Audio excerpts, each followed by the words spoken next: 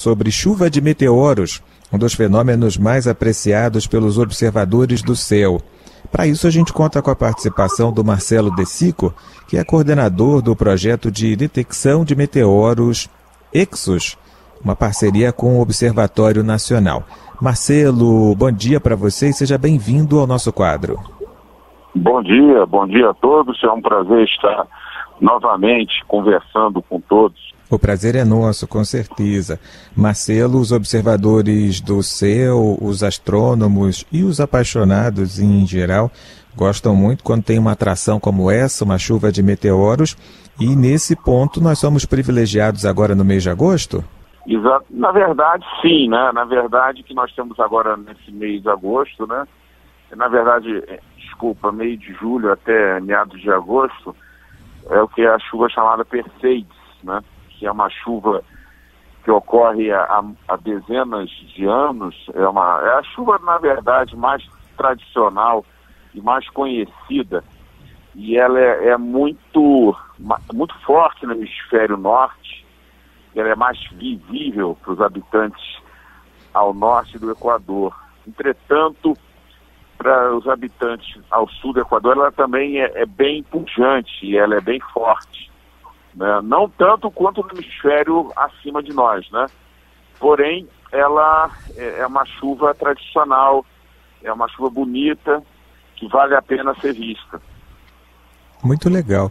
Nós chamamos de chuvas de meteoro, mas é interessante a gente saber do que se trata realmente esse fenômeno, como é que ele se forma, Marcelo? Odile, então, a chuva de meteoros, na verdade, elas são partículas, grãos de poeira, pedaços que vêm de principalmente cometas, né, que são objetos gelados que orbitam em torno do Sol, e aí quando eles passam perto do Sol, a temperatura elevada da região próxima ao Sol, ela faz com que haja uma sublimação, e então vai se desprendendo grãos, gases, né, o que a gente conhece como cauda de cometa, e aí, à medida que o cometa ele vai passando, fazendo sua trajetória em torno do Sol, né, e, entre aspas, passando perto da Terra, né, que estou falando de distâncias astronômicas, né, levando em consideração, então ele vai deixando esses grãos no caminho. E por vezes a Terra, ela tem essa oportunidade de atravessar essa trajetória que o cometa fez, e quando ele cruza essa trajetória, que são os grãos deixados no caminho, é que a gente conhece como meteoroides. Os meteoroides entram na atmosfera em altíssima velocidade, milhares de quilômetros por hora, queimam e fazem um fenômeno luminoso, que se chama de meteoro ou a famosa estrela cadente.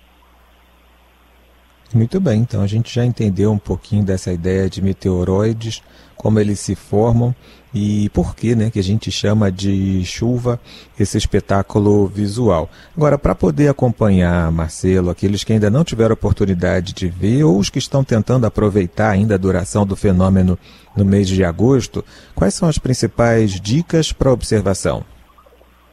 Olha, é bem fácil, Dylan.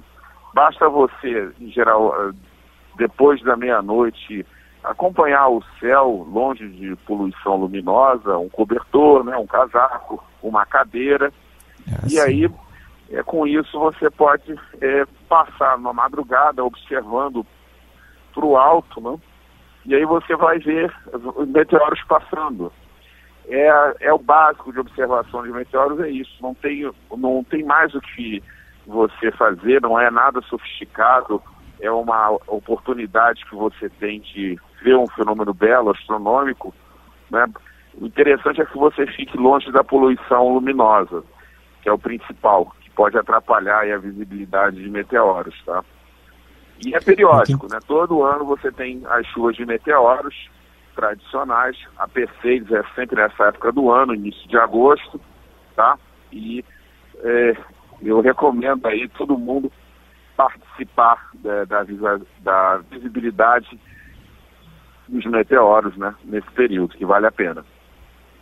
Pois é, a gente não vai conseguir esperar para poder ver o cometa que é responsável por essa chuva, né, atual de meteoros, porque teria que esperar até 2116, a ciência ainda não está dando para a gente essa longevidade, a não ser aqueles que sabem que vão estar reencarnados nesse período, mas a gente já pode aproveitar para poder assistir a essa chuva. Uma última pergunta, Marcelo, acerca da nossa capacidade de previsibilidade, né, acerca desses fenômenos. Como é que nós estamos hoje com a possibilidade de antecipar uma chuva de meteoros, por exemplo? Olha, esse é um estudo antigo, né? O estudo dos meteoros, ele tem mais de 100 anos, é um estudo bem antigo, e você já tem, com estudos estatísticos, registros de muitas comunidades astronômicas amadoras, você detectar essas chuvas tradicionais, fazer um cálculo de fluxo, de estatística, de média, e prever novas chuvas também. É um estudo já bem antigo, um estudo já bem definido, principalmente as chuvas tradicionais, né? As chuvas mais fracas, menores, elas são mais difíceis de serem detectadas, aí você tem um problema de estatística, de modelos, aí é um campo muito discutível, né, de você conseguir detectar chuvas pequenas. Às vezes você acha que detectou e não é uma flutuação estatística, mas as tradicionais são sempre as tradicionais e essa a gente não tem erro. Elas existem e são periódicas. Muito bem, esse é o Marcelo Antônio Barros de Sico, ele é coordenador de um projeto de detecção de meteoros que é feito em parceria com o Observatório Nacional. O professor Marcelo de Sico, ele é ligado também ao curso de graduação em astronomia pelo Observatório do Valongo, na UFRJ, a Universidade Federal do Rio de Janeiro.